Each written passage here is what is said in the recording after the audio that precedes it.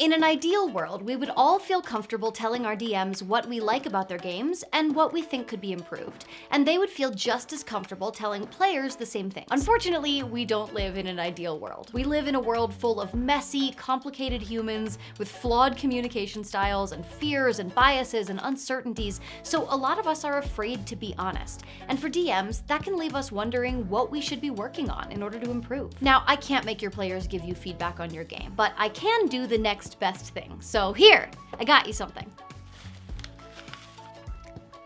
Surprise! It's general data. I asked D&D players on Twitter to name one thing they wished their DM did. Over 750 people replied, and once I filtered out all the forever DMs replying exist, lol, sorry guys, I started noticing some recurring themes. So without further ado, here are the top 9 things that D&D players wish their DMs did.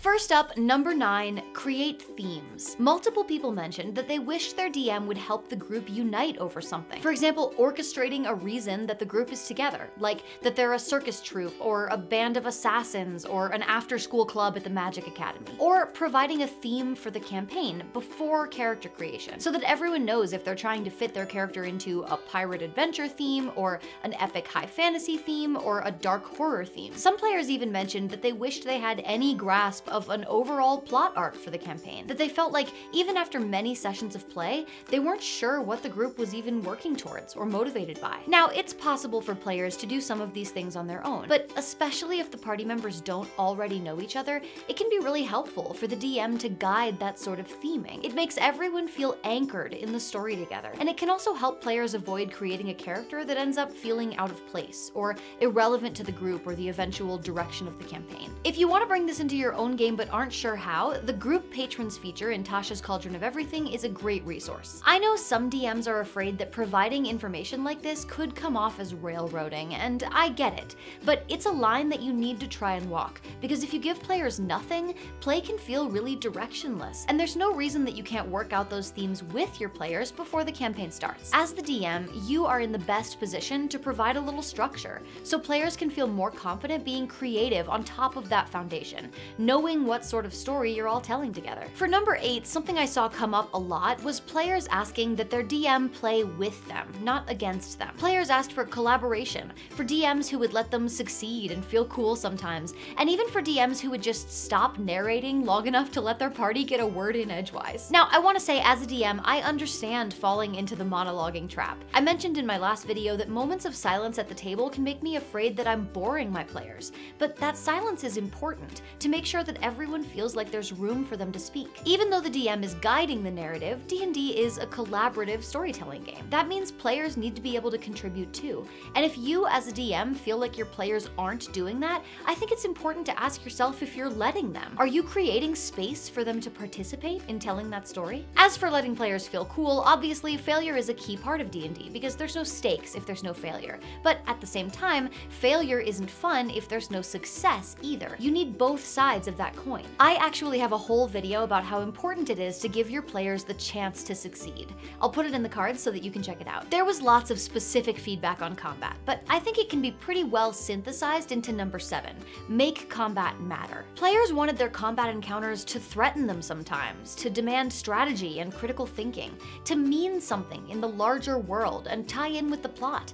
They wanted maps and terrain to have a purpose beyond just providing a grid to calculate distances. In short, they want combat to be a part of the story. To be clear, I understand that this is hard. Combat already demands a lot of labor just to make sure it's mechanically balanced. But when a single encounter can take an hour or more to complete, I think it's reasonable to center combat as an important area for improvement. It's a huge part of D&D, and it can very easily get boring and tedious when it doesn't feel like it has a larger purpose in the campaign, or when each encounter feels exactly like the last. When I was stressing over this exact problem, feeling like I was boring my players in combat, I did a ton of research and made a video about all the stuff I learned. So if this sounds like an area that you want to work on, check out the video in the cards for a deep dive on some solutions.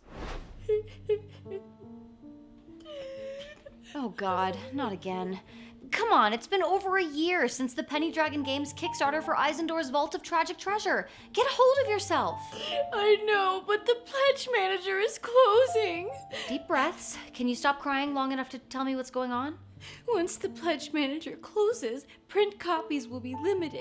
The thought of missing out on the book is almost as tragic as the book itself, and it's so tragic! Hey, keep it together. Sorry, the book has over 300 5th edition compatible magic items with tragic twists, plus lore, encounter ideas, and even 3 short adventures. Adventures? That sounds happy. I don't know about happy. The Order of Elemental Chaos adventure pits players against new and classic monsters in the elemental planes. They end up facing an elemental titan. That sounds amazing. Yeah, it does. Thanks. This made me feel a lot better. Wait, are you crying? It's such an incredible book, and people are running out of time to pre-order using the pledge manager. We've got to put the link in the description for them. Oh, it's okay. Let it out. Okay, don't kill me, but I have to say it because it came up a lot. Number 6 is to maintain a schedule. What I heard over and over in these responses is just that people want to play D&D. They want the game to be a priority in everyone's lives. They want to actually play at their sessions instead of spending an hour chatting at the beginning. And they want there to be a plan for what happens if one person can't make it. Now, trust me, I know that long stretches between sessions and last-minute cancellations are often not a DM-specific problem. You can't control your players' schedules. But the DM does have some measure of authority that players don't have. You get to set a precedent for when the game does and doesn't go forward. You can decide that if just one player is missing, you'll still run the session. You can either be the one who communicates about scheduling and sets firm dates, or you can assign that task to someone else. And you can certainly be the one to get everyone's attention after 10 minutes of catching up and move the group towards rolling dice. Even if a player wants a more solid, reliable schedule, they may not feel like they're allowed to express that or take control over scheduling-related tasks. In this way, the DM really is in a unique position of power. If your players want a loosey-goosey, low-pressure, we start when we start kind of game, that's fine, but make sure that they actually want that, and that they're not just tolerating that because they think there's no other option. Number 5 is to use inspiration. I was actually surprised that this one came up as often as it did from a player perspective. I recommend inspiration a lot because I think it's a really useful tool for DMs. It gives you an easy way to guide players towards behaviors and habits that benefit the game, and it can raise the stakes and the potential in key story moments. So hearing that players also want DMs to use inspiration is just confirmation that this is an underutilized, valuable feature of the game. The most common criticisms I hear for inspiration are that DMs forget to award it and players either forget or refuse to use it. But honestly, I think it's just a matter of habit. There are tons of things you can do to combat those common complaints, from using physical tokens like coins to help players remember that they have inspiration, to just verbally reminding them during important moments. If you aren't currently using inspiration to its fullest potential in your game and you're willing to be convinced, check out my video in the cards all about how to use this tool to improve your games. Number 4 is to use safety tools. This can mean different things at different tables, but it basically just means having systems in place to make it easy for both the players and the DM to set boundaries and indicate when something happening in the game makes them feel uncomfortable. When there's talk about safety tools in online D&D communities, a lot of people say, I don't use those because me and my players are close friends, and they'll tell me if they have a problem. But judging by how often this came up in response to this thread, some of you are assuming that your players don't need safety tools, and you're assuming incorrectly. Players said they wanted their DMs to ask them about their boundaries before the game starts, and to check in after intense scenes to make sure that everybody's doing okay. Multiple people said topics they were uncomfortable with or hurt by came up at the table, and they didn't know how to ask their DM to redirect once it was already happening. This kind of experience has made some people no longer feel safe at their tables. One of my guiding principles for life is that if it's easy to avoid potential harm, I would rather do it unnecessarily than risk hurting somebody. This seems like a clear-cut case for that. There are tons of easy, free safety tools out there. I'll link to a great collection of resources in the description. If the worst case scenario is that you introduce these tools and don't end up needing them, that's deeply preferable to accidentally making your players feel hurt or unsafe. Number 3 is a little hard to articulate because there were comments on both sides of this issue. On the one hand, lots of people mentioned that they wished their DMs would give them a clear direction, provide hints when they're stuck.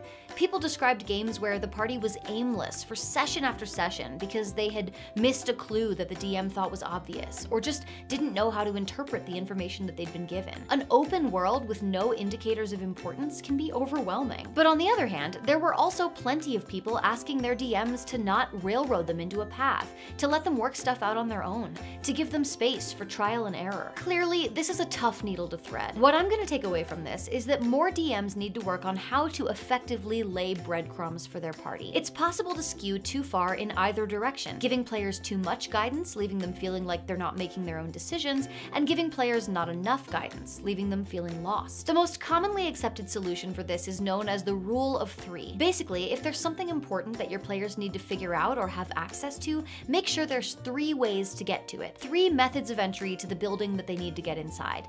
3 clues to the conclusion that they need to reach. That way, if players figure it out from the first clue, then hooray! But if they don't, there are 2 more ready-made chances to nudge them in the right direction. This ensures that you don't end up accidentally creating an obstacle that your players, for whatever reason, can't surmount. Number 2 came up over and over and over in the replies. Players want to roleplay. They want space to interact with their fellow players and enjoy downtime and domestic scenes, and holy shit, they really want you to engage with their backstories. I just posted a video last week about how DMs can make space for roleplay at their tables, so you should check that out if that's an area of weakness for you. Some players want to do things like create a homestead or pursue romantic relationships, but you might not know that that's what they want if it's never come up in the game. But most of all, there are so many players out there who are just desperate for their DMs to do something with their backstories. Bring in a character from their past, tie their history to a current plotline, give the party a reason to visit a character's hometown. There are so many things you can do to make your players feel like their character is a meaningful part of your world, instead of just being dropped into an unrelated narrative. Your party members are supposed to be the main characters of the story you're telling, and their backstory is part of that. Reading and learning the history they've created for their characters, whether that's a paragraph or 10 pages, shows your players that you recognize and value their investment in the game. And if there are ways that you don't want your players to create backstory, like maybe you don't want to read 10 pages of their personal history, or maybe you want to place limits on what they can create, you have to communicate that with them, because giving them no guidance and then ignoring whatever they put together makes players feel shitty and unimportant. Not caring about your players' characters is a really quick way to get your players to not care about the game. This is extremely wholesome. The #1 response I saw was players who wanted their DMs to be kinder to themselves. Again and again, I saw people saying that they wished that their DM trusted themselves, cut themselves a little slack, forgave themselves for mistakes, had confidence in what they were creating, and got some freaking rest. Players can sense when their DM is nervous, stressed, and too hard on themselves, and it puts pressure on everyone. Not only should we all work towards self-acceptance for personal reasons, but a self-critical DM also affects their party. They might read negative intent into harmless actions out of insecurity. Their players might feel unable to provide critical feedback for fear of hurting their DM's feelings, and DMs might burn themselves out and have to end the game entirely. The biggest lesson to take away from this is that people care deeply about their DMs. They understand how much work and passion goes into what you do, and they appreciate it. Your players have your back, and if they don't, then you deserve players that do, because they are clearly out there. Of course, a bunch of people saying this stuff on Twitter doesn't necessarily mean that your players feel the same way. If you're not sure if these points apply to your table, all you can do is ask. Lots of direct contradictions came up in this thread. Some people wanted more combat, some people wanted less. Some people wanted their DMs to trust the rules as written, others wanted their DMs to be more flexible with the rules. I cannot say this enough, every D&D group is different and wants different things. The only way to learn what's best for your table is to talk with them. Open the lines of communication, make sure your players know that you're open to feedback, and receive it as gracefully as you can when they give it to you. If you're wondering what sorts of answers DMs would give to this same question, then you're in luck. I have another video called 10 Things DMs Wish Players Did, and you can check it out right here to see the other side of this coin. By the way, 2 different people said they wished their DMs would shower, so I think every DM should shower before sessions just in case one of those was your player. Yikes.